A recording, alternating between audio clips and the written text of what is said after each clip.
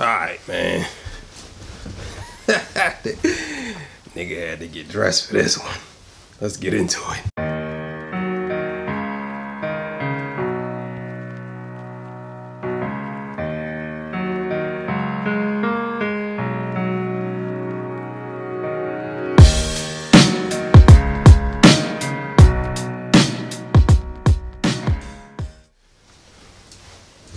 Torture Talk, you know what it is. Time for that review of this another LP by Griselda's own Conway the Machine. This time he's teaming up with somebody named Big Ghost. I guess Big Ghost is the producer of this one. I think the last one was done by Alchemist, and Big Ghost is doing this one. Okay, so No Mourning for the Wicked. No one mourns for the wicked. That's what it is. Here it is right here. So, let's get right into it, man. Another repeat offender. Westside Gunn, man. Benny the Butcher, Conway the Machine. Together they form Griselda. I like Westside Gunn. I like Benny the Butcher. And I like Conway the Machine. So Conway drops this new LP. The thing about Conway is, I'm just going to come out and say it. These guys, I mean, I like Griselda a lot. I do. But I guess if it's not broke, don't try to fix it type of mentality these guys have. And it's like, I get it, but at the same time, we have to be fair here.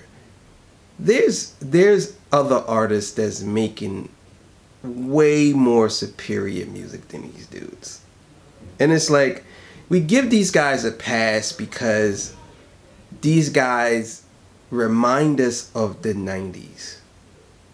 They remind us of that hardcore street lyricism, the dope boy music, the crack era. But we gotta be honest with ourselves. I can't really go any higher with a score for these guys because they keep putting out the same content. And people can say, oh yeah, it was album of the year, that was album of the year. Not to me. Stop it with this. Because it becomes a thing now where it's like, you're getting the same material from these guys, just over different beats. Now for this project, the beats carried this project. And the beats was okay. It wasn't even better than the last project, the Lulu. And the Lulu to me was okay. It was a 6, a strong 6 or a light 6. But my problem with these dudes is, if this is all we're gonna get from y'all, then how can I give you a better score? It's like, if you're putting out 2 or 3 projects a year, 3, 4, 5, 6, 7, 8 projects, 9 projects, 10, and they all sound similar or the same, how do you expect me to give you a better score if most of your music sounds exactly the same? It's not like, okay, we're all rappers and you're rapping and you rap the same. But where's the growth? It's like, you guys been doing this for a long time, and it's like, if I go back and if I listen to the Lulu and I listen to this, if I was, all right, let's be fair. If I never heard of Conway and I listened to the Lulu and I listened to this and I listened to the Ghost and I listened to all these other CDs, 9 times out of 10, I'm not going to be able to tell the difference of which album is which. If somebody said, where did they hear that song from? Where did he get that song from? What album was that on? I'm not going to be able to tell them what album it was from, because there's nothing that signifies that that's that album. So like with this album, again, the instrumentation is okay. You know, the mixing was alright. But it's just the same old repeated offender shit. Nothing different. It's like, okay, yeah, I heard all this before. And we live in a time now where you could be fired doing this, but it only takes you to a certain extent. And for me, I want more from you guys, because I know y'all could do better. And it's not even that y'all could do better. I know y'all could do different. You know what I'm saying? And still be yourselves. But it gets to a certain point where you gotta split the crossroad. You can't just be like, oh yeah, I'm gonna keep doing music like this, because it's not gonna work. It's not. I mean, for your fan base, cool. I'm a fan.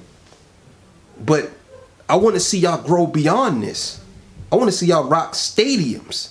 Where y'all can rock stadiums where beyond this. Not something that's just like you doing it for you, or you going because you still in the streets. Okay, cool. That's fine. But I can't give you a better score because there's no growth. So, as far as the instrumentation goes, the album was cool. As far as the lyrics go, of course, you know, Conway's a pretty good rapper. You know what I mean? I think he dropped the level on this one, though. Not like a big level, but I just think that the Lulu was a little more lyrical than this one. He had a couple of features on here, which I thought was okay. I don't really want to deep dive into that because I want people to hear. There's another thing, too, I want y'all to understand about me.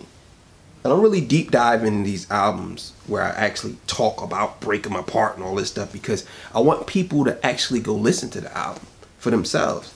Because then if I get too technical, then people will say I'm being super biased. I'm just giving my opinion, the review of what I think of the whole album and its entirety, but not me deep diving into every track. I'm not going to do that.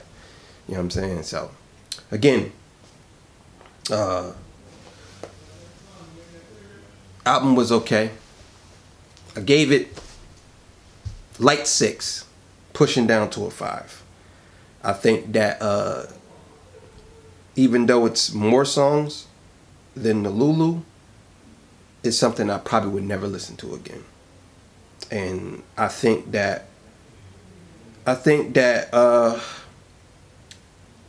Conway and them need to start reevaluating right now, instead of waiting until it becomes too late, because where it becomes too late at is now your fans expect you to rap this way. So when you try to do something different, they're going to jump ship on you.